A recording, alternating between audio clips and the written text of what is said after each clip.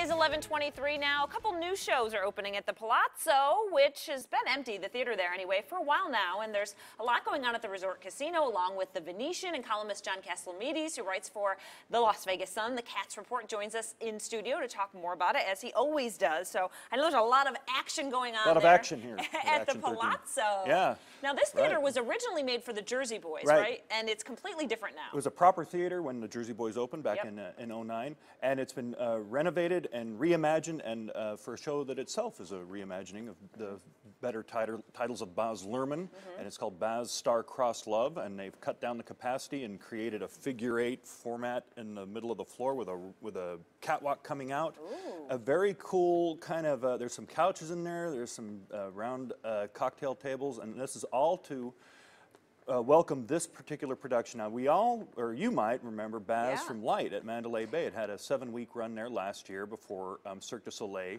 pulled out of the nightclub business. Cirque was an original partner in the show, and they had operating partnership in Light. Exactly. They lost Light, and then Baz was looking for a home, and they found one at the Palazzo. Yeah, and I remember when I went, I thought, gosh, the talent in this show, the voices, super, really, never heard anything like it. And then I noticed that it had closed, and I thought, well, I wonder if it's going to reappear here on the Strip. There was talk about it. So this is where it will be. And those photos we were just showing was from rehearsal this week, right? I was at almost a full run through on Sunday, and the show is going to, as you said, is going to be very talented, fun to look at, beautifully choreographed. The band burns, a live band. Another example for don't track shows in Las Vegas. You're selling yourself short. Right. Give it a chance to succeed that way. It's opening on the 9th, on Saturday, for previews, and on the 12th formally. We'll see how it does. The biggest challenge, as executive producer Shane Shield told me, is getting people to go to the show and sell tickets. It's very highly regarded. They do these reimagining musicals with Quentin Tarantino and John Hughes and Martin Scorsese. And on ABC next year, they're going to be starting a run of live performances from areas to be named, and Las Vegas might be one of them. So they're becoming a very big deal. Okay, Las real Vegas quick, is part of it. Clint Holmes will have a show after that yes, at 10 o'clock. Clint Holmes' show will follow Baz, and he opens on the 26th, I think. Okay. Formally, and his show is called Between the Lines. So that theater, and it's going to be in that same spot, is going to be happening for great live entertainment. And Clint's show, we can go on and on about that too. He's a great performer, and his musical lineup is awesome, and the concept is great too. And Steven Tyler was just there, right? Was that a one-off? Steven Tyler was over at the Venetian Theater on the property. That was a one-off. Yeah. I'd like to see more of that. Yeah. Yeah, with a band called Loving Mary. Fun, It was wild to see Steven Tyler in that. Steven Tyler's big anyway, but he really played huge in the Venetian Theater, and he had a great time. It was really fun. I'd like to see that come back. All right, so we've got a lot of things happening, which is good, at the Palazzo and Venetian. Let's talk about downtown Las Vegas, because I know there's some changes going there in the Arts District. I was sad to hear that the Beat Coffee House is closing. Yeah, this is the anchor tenant in the enclave called Emergency Arts in the old Fremont Medical Building. Now, this was opened in 2007.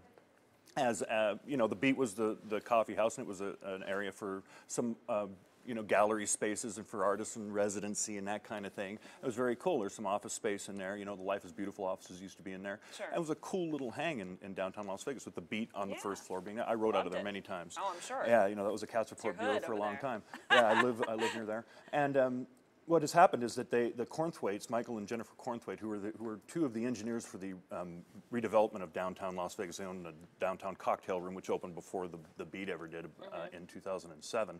They're no longer part of this. The landlord, El Cortez, is bringing in a restaurant called Eureka. Eureka. And it's going to take up that entire first floor, and it's going to be open by the middle of 2017, and Eureka has about 23 outposts in the Bay Area, Southern California, Seattle, and Texas.